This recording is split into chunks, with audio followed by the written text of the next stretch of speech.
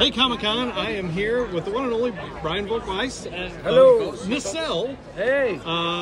Old friend of the, the con and of toys. I love what you have done, just, for the industry and for just the recognition. Thank you. I think it's super important what you did for toy stores during the pandemic. Thank you.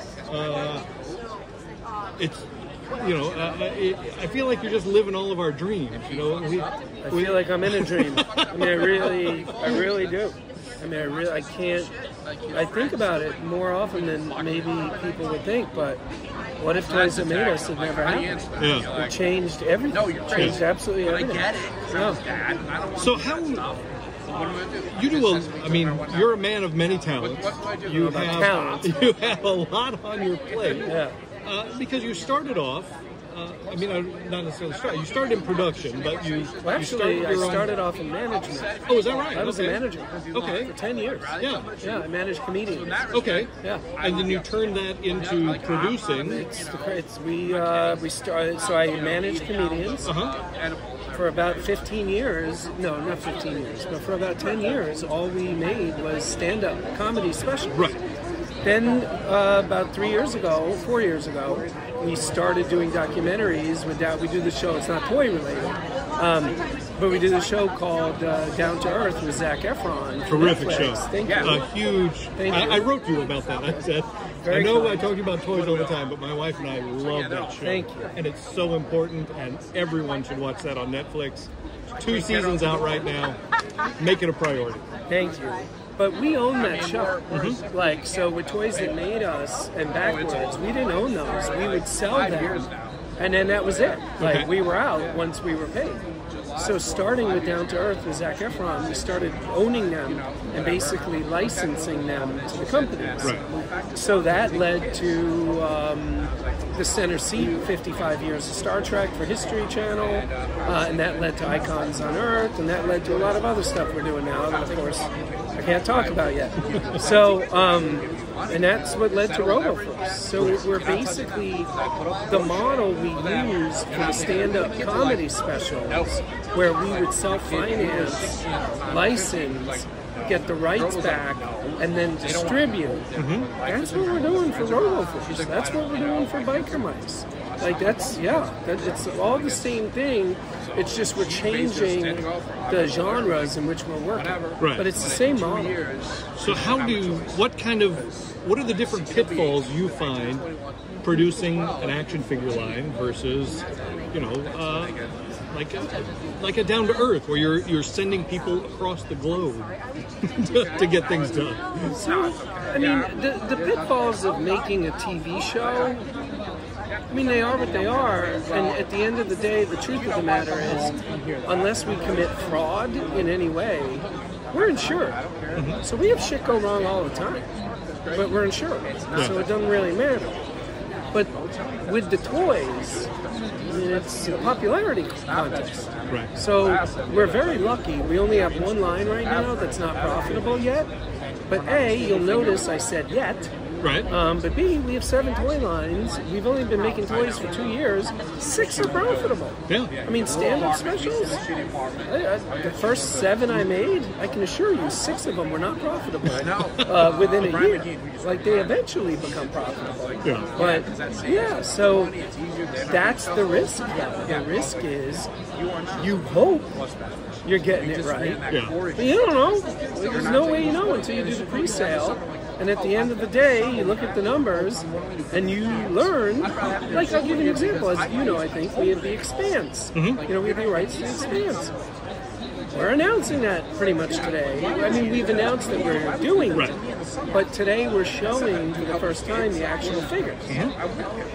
Are we going to make $100,000? Are we going to make $1 million? Are we going to make $10 million? Are we going to make $10,000? I don't know. But I do know our commitment to do it is 7 figures. Yeah. So it's a risk. I hope I got it right. I hope I'm not the only person alive that likes The Expanse. But the truth of the matter is, as it relates to Nacelle, it's just my gut. I didn't go to business school. I'm not a moron. I didn't take some stupid-ass thing I know lasted half a season in 1971 and do a toy line about it. Well, we don't know if The Expanse. It's been off the air for 2 years. Right. So we'll see. But you don't know. Did you ever envision yourself as the head of a company? Never. Oh, the head of a company? Yeah. Run the house, run everything I have. Again, it's funny, you're asking me questions I've never been asked before.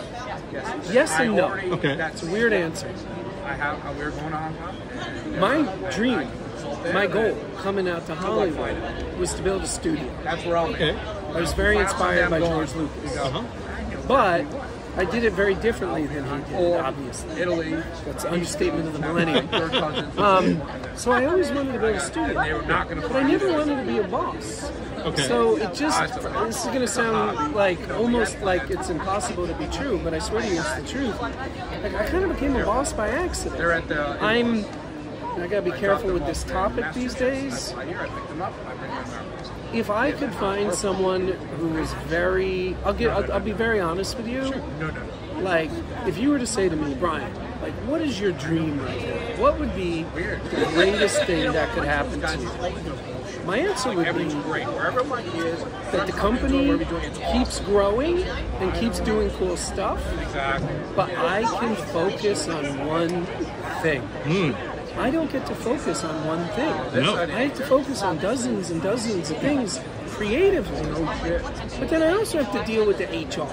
I also have to deal with the CFO. Like, I got to deal with all that stuff. Tax issues in Burbank versus California versus Los Angeles. Like, it would be my dream to find someone who could replace me for the business side of what I'm doing. And that'll happen one day, of course. But that I could just work on one thing at a time like a normal director. That would make me happy, very happy. That's my dream. But the opposite of that is what you've done, because you're still doing comedy specials. Yep. You are doing toys now. You have a publishing wing. You're doing animation now. Yeah. Like, it's funny. that's the antithesis of your dreams. Did you ever see Hot Shots? Yeah. There's a great line in Hot Shots, right when Charlie Sheen is about to have sex with the French actress. Right, yeah. Nacelle, I think is her name. And right before they're about to have sex, she looks at him, these big, big blue eyes, and says, "I just want to let you know I'm a virgin." And Charlie Sheen, very surprised, goes, "Really?" And she goes, "Yes. I'm just not very good at it." And that's how I feel, to answer your question. Like, I like growth. I like, as you know, I'm a huge Trekkie. The part about Star Trek that really resonates with me is the premise of to seek out strange new worlds. Yeah. So every time I see an opportunity that we haven't done before, I'm attracted to it. So that's the problem. That's the rub. The perfect world would be to replace myself in a lot of the things that we're doing on the business side and even the creative side. Like, we're starting up on Biker Mice. Right. I just got the first animatic for the first episode of RoboForce. So now I'm doing RoboForce and Biker Mice. In the perfect world, maybe, I won't say how long, but in the perfect world, someone else could be running stuff and I could choose, I want to run Sectors myself. I want to run Garloo myself. Y'all can do whatever you want, but I'm just doing this today, or this year. Yeah. Interesting. Okay. And I also find it interesting that you take your, I assume, love of comedy, because that's where you started from, and you have moved that into your toys as well. So it's funny. Here's what I always tell people. The best dramas have a lot of comedy.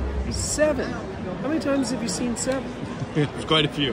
There's a lot of comedy. The police chief is like, this is not even my desk. Like, Brad Pitt talking about that weird, the FBI guy. Just because he has a library card doesn't make him Yoda.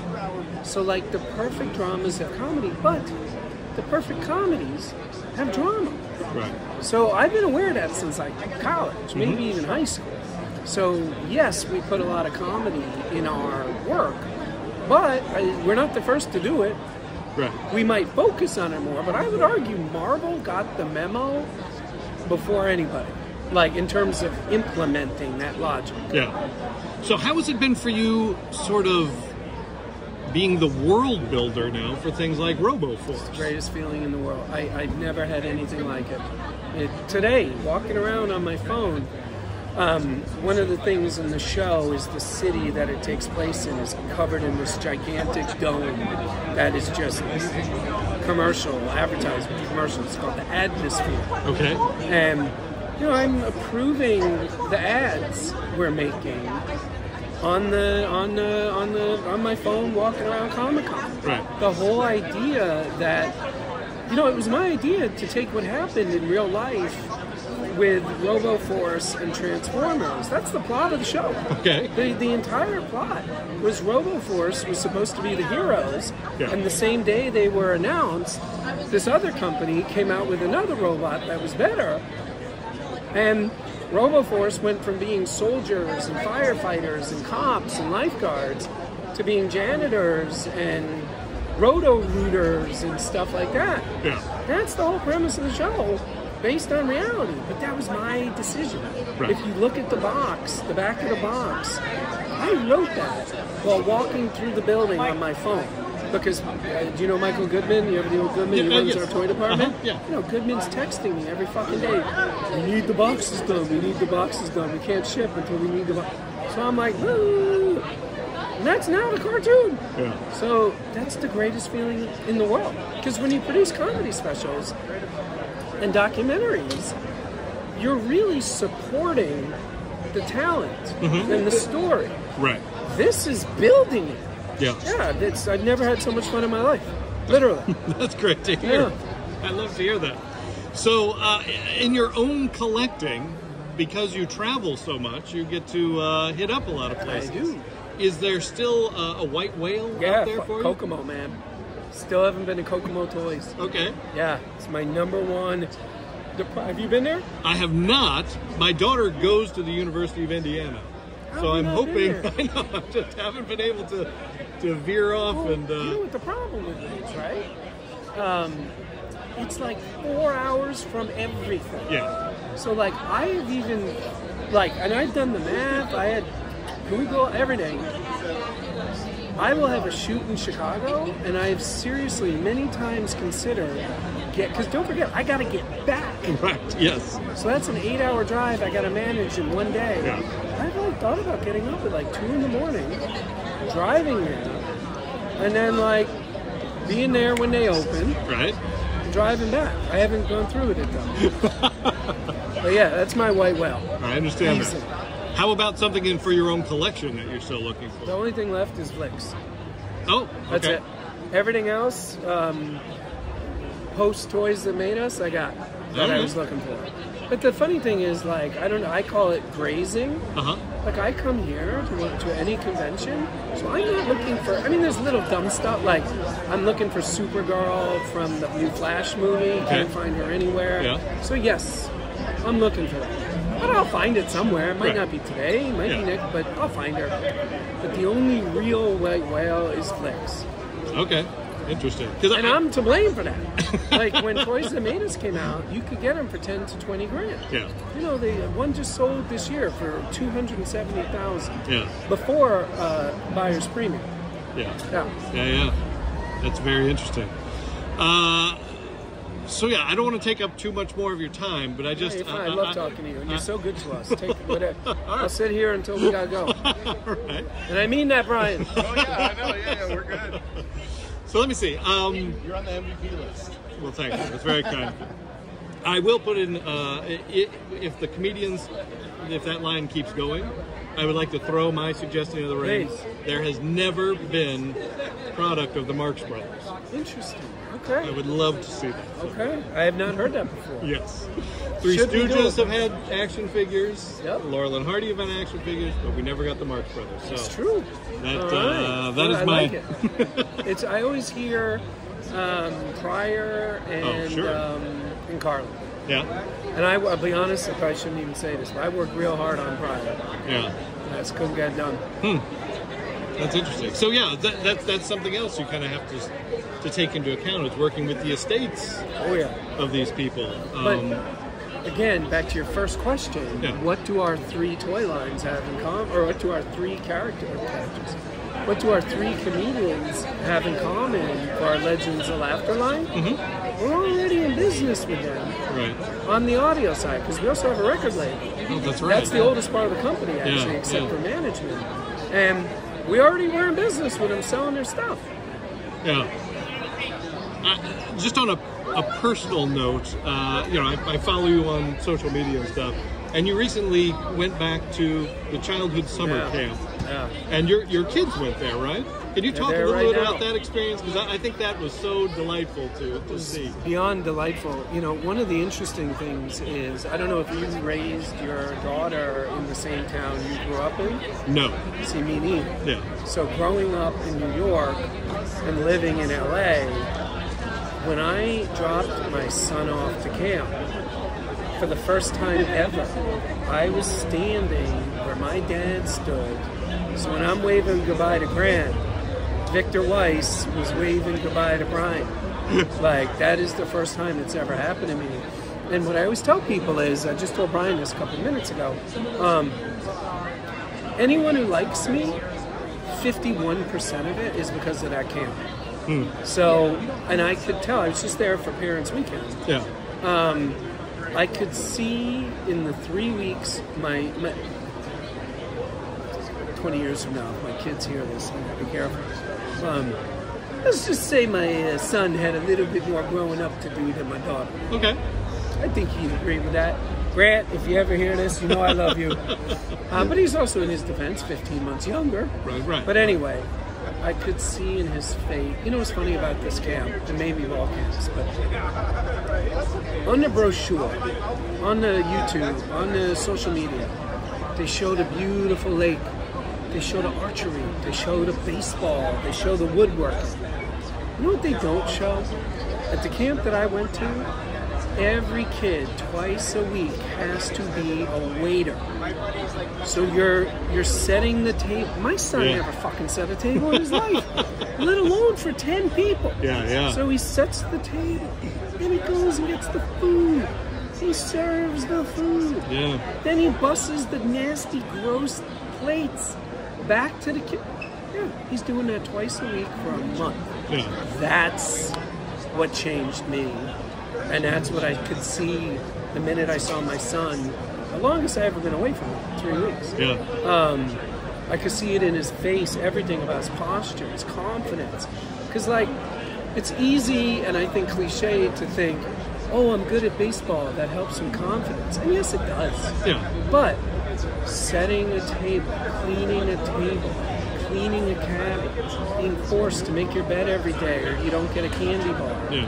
That's being in service. And I feel like there's a lot of those themes in Down to Earth, too. Yeah. I mean, the reverence which they approach these different cultures, like in the Australian scene. Yes. So, yeah, it's interesting to see those sort of key tenets weave their way into your work, and what a testimony to that camp, you know. It's 120 years this year. Yeah, it's so fascinating. Huh.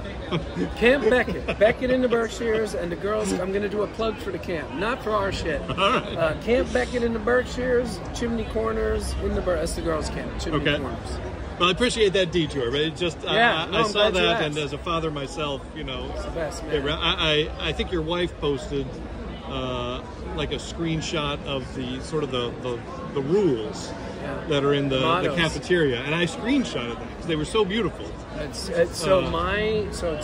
I'm so glad. It's so great. You're really bringing up. It's funny. I wanted to talk to you anyway, but like you're really asking me stuff no one ever talks about. Like those mottos made me. Yeah. Like you can ask anyone we work with, and they don't even know where it comes from, but they'll be like, ugh. I'm like, play the game.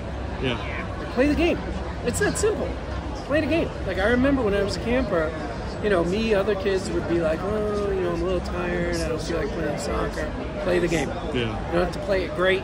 You don't have to be the guy running full court, but play the game. There's another one that's a huge impact to me.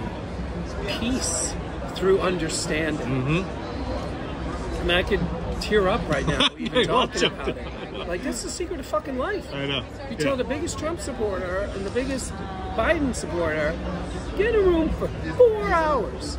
I'm not saying you're going to agree with each other at the end, but if you understand each other, maybe you won't want to chop each other's heads off with a sword. There's common ground to be had. There always is. Yeah. And there's 8 models, not just 2. Right. Yeah. Manners make it the man. You can ask again, everyone I work with, I'm obsessed with punctuality. Not for everyone but me, for myself. Sure. I have a rule. If I'm ever more than 3 minutes late, I always apologize. Like that's manners make it the man. Yeah. Well, I think that I want to think, and I think it is true that it is part of what contributes to your success. That's how you're able to grow things. That is how people want to follow you. That is how you get people on board, to convince people of these projects, to entrust you with things. You just reminded me of something. It's funny. I don't know if you know this or not, but I was an employee at my company before I bought it. Okay. So I bought it from the prior owner. Okay, I did not know that. And when you do that, especially if you don't like the name of the old company, it's really hard to find a name that is available. Nacelle, and I love it now, but that was not my first choice. Okay. At all. Okay. The number one name I wanted to call the company was Transparent, because I believe in real-time transparency. Yeah. And people are always saying to me, Brian, you're so honest, and it's always like, why lie? Like, if people don't like what I'm saying, well, don't watch our stuff. Don't buy our stuff. That's completely fair. Yeah. There's stuff I don't buy, and there's stuff I don't like. It just is what it is. So you might as well be transparent. You might as well be transparent in real time. And unless there's, like, legal issues, why not always tell the truth? Yeah. Yeah. But it was taken. By the way, you would not believe what was taken. One of my other options, I wanted to call the company Promontory Point Entertainment. You know what that is? I don't. That's where the train tracks met when they were building the Intercontinental Railroad. Okay. That was taken. Yes. Huh. That is fascinating. All right. So you just had a big announcement today with your Biker Mice from Mars. To get back on to the nerd stuff. Yeah. If people don't mind our fatherly detour. That's right. So yeah, Ryan Reynolds is going to be involved now. Yes, he is. Yes, he is. How did that come about? It's funny. Everybody always thinks Hollywood is like magic and Jedis and, going to these parties and, secret meetings, agents, managers, all that. We bought the rights. We do what we always do, and this is part of why we do it. We announced it. A friend of mine, Kevin, had just gone to Maximum Effort. Okay. And he calls me immediately. He goes, dude, that's my favorite cartoon. Oh, that's awesome, Kevin. I'm so happy to hear that. And he goes, we should do something together. And I'm like, wait, you're at the company with Ryan Reynolds, right? And he's like, yeah. I'm like, yeah, we should do something together. That's how it happened. It's just that. I knew Kevin. Kevin knew me. Yeah. Hello. That was it. Oh, that's great. So as you start casting these shows, will you dip into your friendship with comedians and things? Like, absolutely. Will Jim Gaffigan be a biker mouse? Oh, I would love that. I don't know if we can afford Jim. You hear that, Jim? That's a compliment. I don't know if we can afford Jim, but goddamn do I love Jim. We just did his 8th special coming out next week. Oh, that's great. Okay. Yeah, next week. Yeah. All right. Well, again, it is always such a pleasure to talk to you. I am fascinated by just how you approach things, how you keep finding ways, again, I think it goes back to what we were talking about, to support the community, to sort of build the health of the community, and just also be a fan of it. I think we see companies sort of leech off things that are popular, and it's a different mindset, a different mentality, and a much more refreshing approach to be a fan of it first and build from there. And I think you've really done a great job of that. That's what we're trying to do. And I appreciate that you notice it. By the way, one thing I do want to say, because I know the kinds of people that follow you, hopefully this will be the last year where we're only putting out one season of a toy store near you. Okay. Hopefully next year we'll be back to 2 seasons a year. Oh, it's been a huge problem for me that we haven't been able to get 2 out a year. Yeah. So next year hopefully we'll be back to 10 episodes a year. Well, that's great. Yeah, Thank I love you. that show. Love that show. Thank you so much for your time. I mean, that sounds very egotistical. I didn't mean it like I love that show. Well, yeah. What I meant was, like, I just love what the show is. Right. Like, we're directly connected to these companies. You know, it's not a lot of money, but we send them money every quarter. Like, it's just, I love, and just, we're so crazy now. It was just very hard to figure out a way to do, like, 10 a year. Yeah. So last year we only put out 5. This year, unfortunately, we're only going to put out 5. But we have 3 seasons in post right now. Oh, wow. So that should hopefully allow us to do 2 next year and going forward. So with that show, you kind of, out of necessity, created kind of a different production cycle way of doing things, where you would ship them equipment and they would shoot the show themselves. Are you still doing that? By the way, or I'd say 20% of the stores have their own equipment. Oh, okay. So sometimes they're doing everything. Yeah. And we're only doing the editing and the color correction and distribution. Okay. But sorry, finish your question. Well, I interrupted. I mean, are you still using that as a format, or are you sending crews out? Nope. Still using that format. They That's love it. Yeah. They love it. Everyone knows now what it is. So they know if they say yes. So it used to be we'd call them up season 1, season 2 as well probably, and we would be like, hey, we're doing X, Y, and Z. Would you want to do it? Oh my God, yeah. But you got to shoot everything yourself because we obviously can't fly because all the airplanes are grounded. Right, yeah. And it was like, wow. Now, first of all, we get incoming every day, but now it's like it's not even a conversation. We don't even have to talk about it. Everybody knows. Yeah. Well, again, I'm fascinated by that. I love the ingenuity of it. I love that it's still that sort of grassroots thing. It's so fun to see those people that, you know, they wouldn't normally get the spotlight. But they get get to talk about the things they love. That's why we do it. It's such a fun format. So, yeah, again, thank you so much for your time. Thank you. You're so good to us. It. Thank you. Absolutely. Yeah, very appreciative for all you do.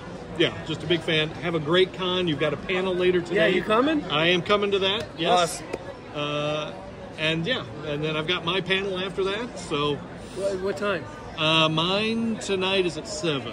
Tonight is Women in Toys. I'm at a party thing. By the way, can I say something about that? Sure. Can I say something about that?